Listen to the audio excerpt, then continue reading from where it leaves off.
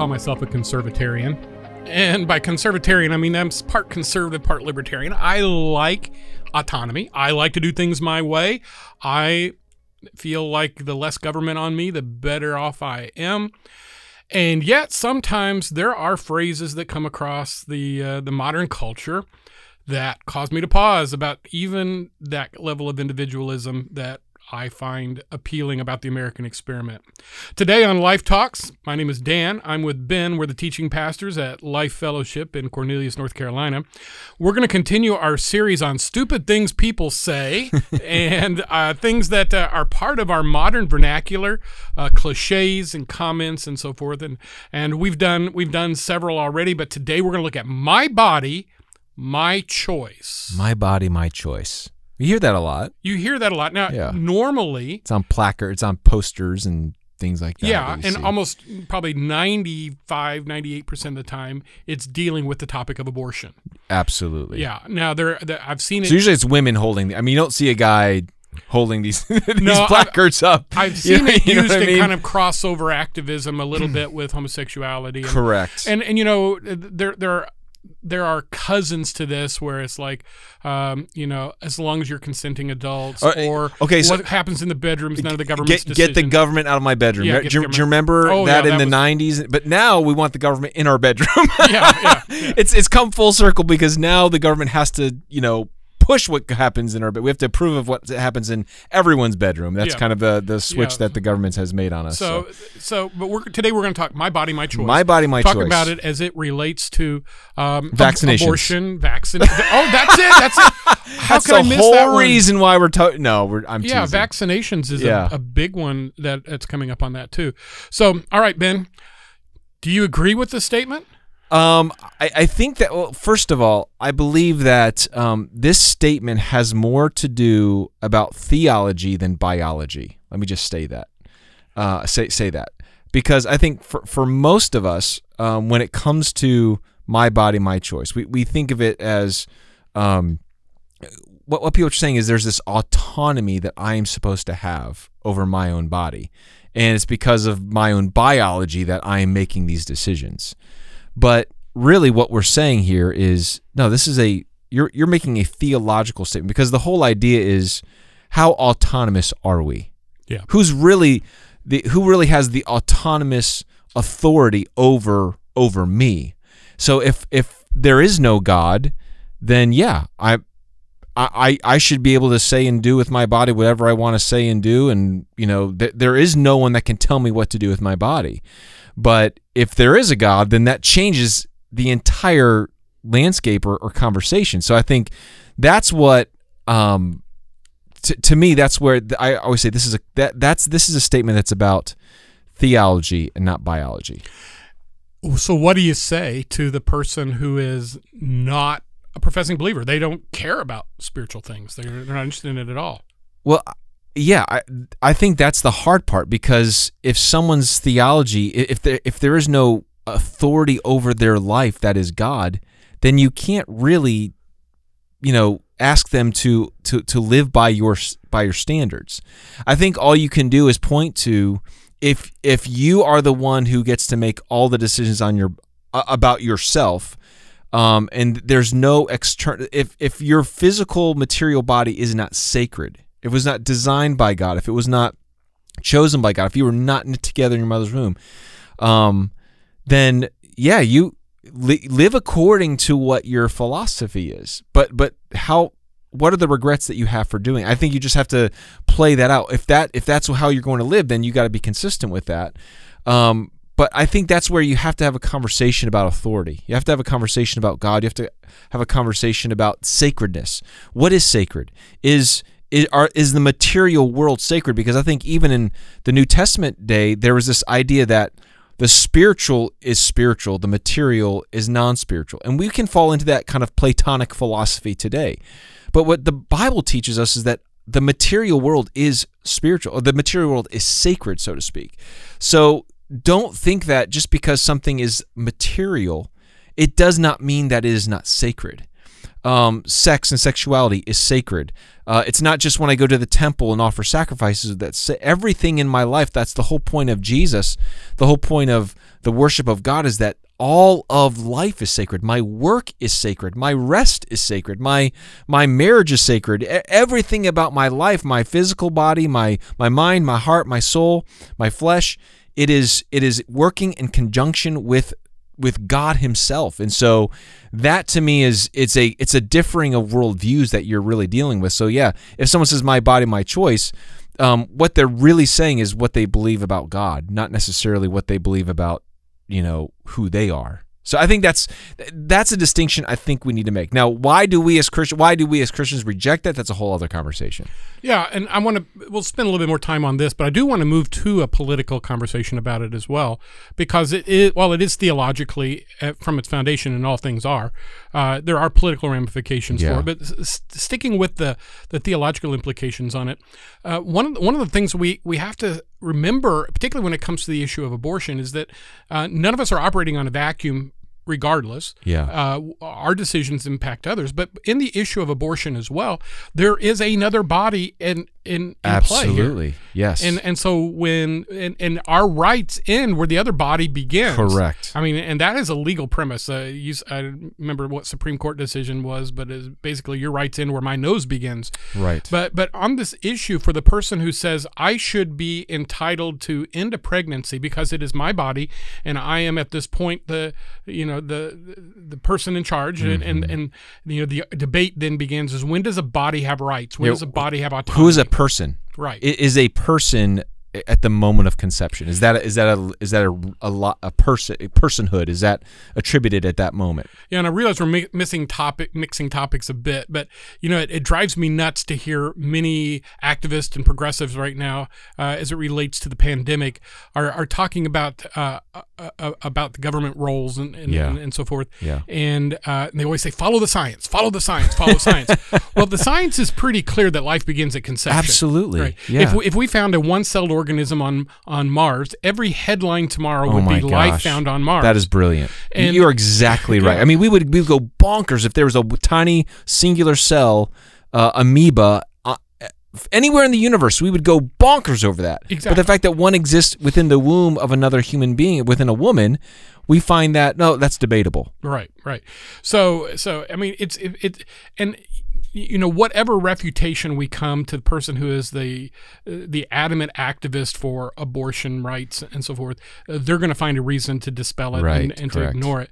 But one of the things we ought to, as believers, understand is this, and I think this covers more than just the abortion issue or the vaccine issue, and that is this: in Christ we have no rights.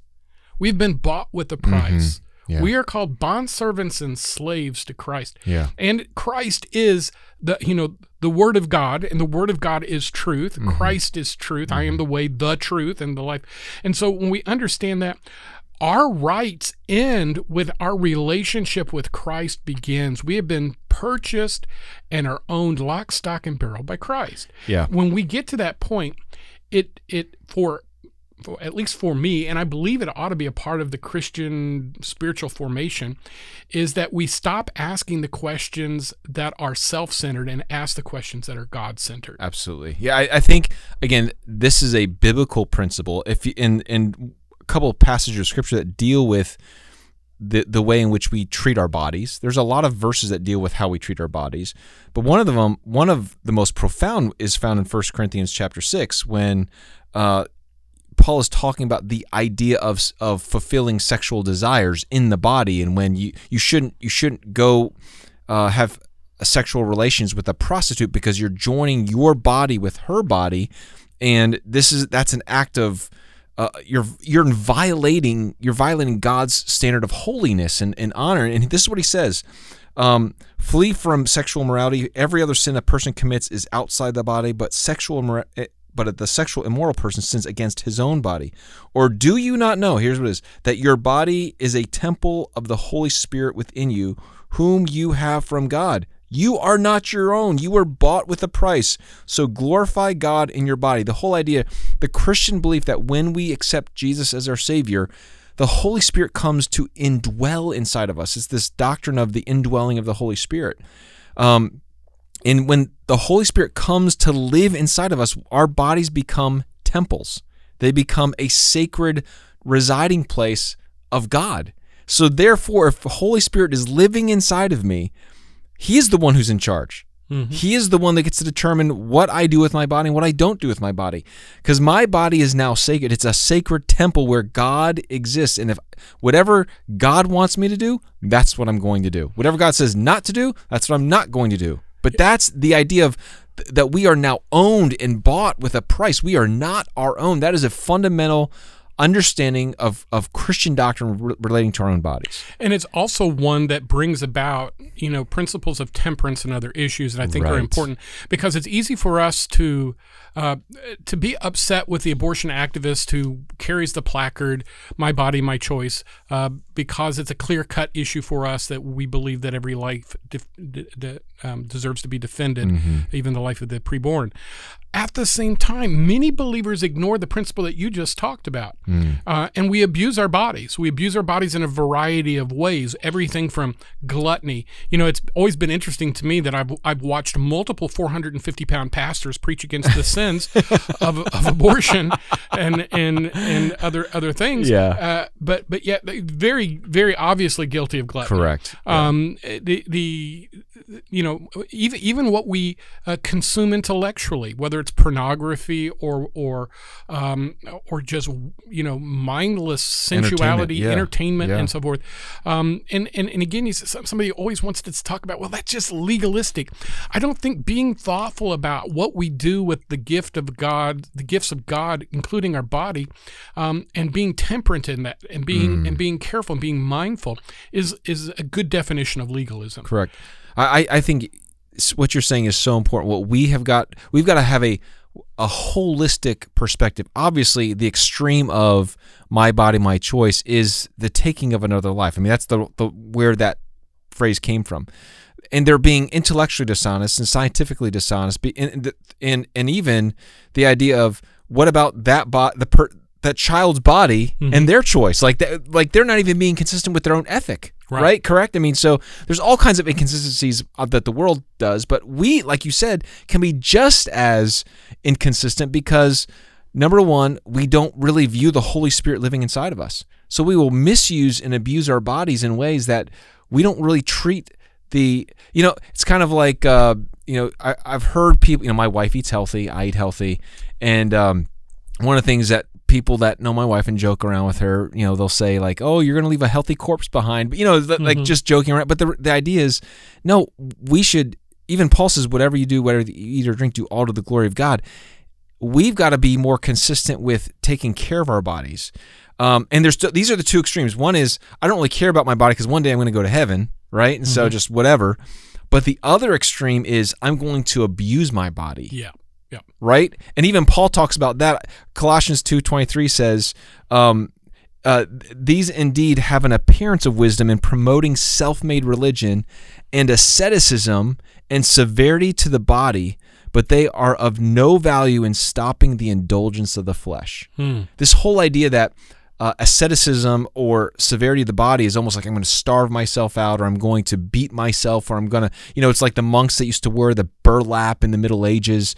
This idea, whipping, self-flagellation. Yeah, that kind of thing. I was about to say flagellation, but I'm not sure if that was flagellation is the correct word. Okay, because never mind. We'll pass on. Now my curiosity is, what word did you mean? But I don't know. Let's just keep this focused on the Bible. But anyways, I'm distracted right now. So anyways, I think that's the other extreme. The other extreme is I'm going to beat my body to penalize it, to keep it in control, right? And so I think we either live out of control or we beat ourselves to try to get control. And it's just both of those it's about walking in step with the Spirit, understanding our bodies are the temple. I don't want to abuse it. I don't want to misuse it. I don't want to beat myself to, it's almost like what Paul says with asceticism and severity there's this middle road, and he says this in 1 Corinthians 9 where it says, I discipline my body, right? And I bring it under submission. Just like an athlete exercises and disciplines themselves, that's what we need to do with our own bodies, our own appetites, our own desires, knowing that our bodies sometimes will take over. We'll be in a moment and be like, you know what? I'm just going to have that third piece of chocolate cake because I feel like it. You know what I mean? And all of a sudden after we have the third piece of chocolate cake, we're like, I shouldn't have done that. You know? So these are the things that as we walk with God, that's why, again, this all comes back to our theology. What do we believe? Do we believe that God cares about just when I read my Bible, just when I pray? Or does God care about everything? Does he care about what I eat? Does he care about my exercise? Does he care about whether I stay up late or not stay up late? Does he care about whether I get drunk and I'm hurting my liver? Like all these things. God cares about everything. Yep. He cares about everything. He cares about every single decision you make that affects not just the spiritual heart inside of us or the mind inside of us. He cares about what happens to our physical bodies. And that, to me, no other proof of this is that the fact that Jesus rose from the dead, not as a spirit, not as a phantom, he rose with a physical body. The idea that the material world, the body, is sacred, and he chose, the second person of the Trinity chose to have flesh and blood for eternity. Should tell us something about what God thinks about flesh and blood. And I think that is something that's so profound that if we don't understand the fullness of the gospel and the implications of the lordship of Jesus in our life, we will miss out on this in this area of our lives. All right, let's shift gears a little bit, though, and talk about the political implications, because this is a political statement as well as a theological or philosophical statement, at least. And so does the government, or should the government, have the right to tell you what to do with your body? You know, we have helmet laws in many states. We have seatbelt laws. Correct. So the answer to that, to some extent, is yes. Correct. At the same time, being the conservatarian that I am, I resent seatbelt laws. I feel like as an independent moral agent and an American citizen, I should have the right to be an idiot if I want to be. Correct. Right? I should have I don't want the government telling me that you must only, you must weigh, 190 pounds or you can't go to the grocery store. Yeah. There are some things. So why is this something that as a country we have an interest in saying the government needs to tell us that abortion is illegal? I think that every government is going to draw a line at some place along the spectrum of what you can and cannot do with your body. Right? I mean, it's just a reality. There's no society that's free of just pure license of go ahead and do what you want. Like at some level, the government says, no, you cannot put cocaine in your body, right? You cannot, you cannot use, there's so many different, you cannot prostitute your body for money. I mean, there's things that a society will come around and say, no, there's a line here that we're going to, say these are restrictions based on what ethics are, a common culture will have. So I think every culture just has these dividing lines. The question we've got to ask ourselves is, are the dividing lines that a government has come up with, is it pure arbitrary or is it built on something that is transcendent? Now, obviously, cultures that have a Judeo-Christian ethic are going to be more in line with standards that reflect the nature, the laws, and the goodness of God, correct? So, I mean, those are the things that we've got to be aware of, and the more that a civilization moves away from a Judeo-Christian worldview, the more those kinds of laws become very blurry, very inconsistent. One of the things, if you study the origin of laws and so forth, the best laws are not laws that determine right and wrong. The best laws are those that support what we are obviously understand is right and wrong. Correct. That's why the fact that we have a law that says you're not supposed to murder or rape does not mean that absent the law, murder and rape is okay. Correct. Right. And so one of the things, if we value life, if we value morality, if we value, these rights of individuals, then to me it is an obvious choice that we would protect the life of those who cannot speak for themselves. Absolutely. Be they at the very, very beginning of life or at the Yes. very, very conclusion of life, we have a moral responsibility to speak in their defense. Absolutely. Which is a part of my motivation as a pro-lifer. So we're at the end of our time allotment for this, but as we conclude the thought of my body, my choice, what would you say to the believer who's trying to engage someone who has this philosophy? Mm-hmm. What would be the best thing to approach them with? I think I would try to. I don't think I would attack the saying. I would. Don't get in an argument or debate about the saying. What I would want to do is ask a lot of questions of what are you trying to say with that statement? What are you afraid of? What are your thoughts on, and ask a lot of questions to find out, because if the issue is abortion, if the issue is something else, ask them why they are so dogmatic in that. And you might even want to talk about the inconsistencies of that statement, pointing out, what about the body and the choice of the life inside of you? Those are the things that are, again, it's better to have these conversations face to face, not over the internet. But simply if someone says, my body, my choice, well, that's the stupidest thing I've ever heard. That's not going to help them. You're not going to win anybody over. You're not going to win anybody over. You're also not going to win anybody over by reciting 1 Corinthians 6 to someone who doesn't believe in the Bible. I mean, we obviously have the authority of the Word of God and the authority of Jesus and the reality of the Holy Spirit that guide our lives. They do not, and so do not expect them to have the same convictions. I think that's one of the things that Christians sometimes we really mess up, and we assume that because someone is not a follower of Jesus, well, they should have the same convictions as I do. No, that's the point. Is you have to bring them to Jesus first before they can have the convictions of holiness. So. Yeah. So, and I think that's an important thing to remember as we close out. We are all moral agents before God who will give accountability to Him for the decisions we make. And we need to make sure that we examine our own hearts. And one of the things the reason we're doing this series is because we believe that as Christians, we have a responsibility to be careful thinkers, to not just adopt these cliches because they're catchy or memorable, or at first blush sound convenient or correct, but rather align them with what we know to be really real, really true, and that is the Word of God. Can I just say one last thing before we end? In no way, I mean, some of these phrases can be redeemable. The redeemable thread is, obviously, we would never condone abuse or neglect of any kind of someone's personal autonomy and personhood and body. So I think sometimes as we are attacking some of these statements, and please don't hear what we're not saying. Right. Truths never contradict themselves. Yes, absolutely. So all right, well, this has been another episode of Life Talks, and I hope you'll continue to tune in and share this with your friends, and also just be discerning wherever you go, whatever you see, whatever you hear. Ask yourself, how does this align with the eternal truth of God? This has been Life Talks. Thanks again for listening.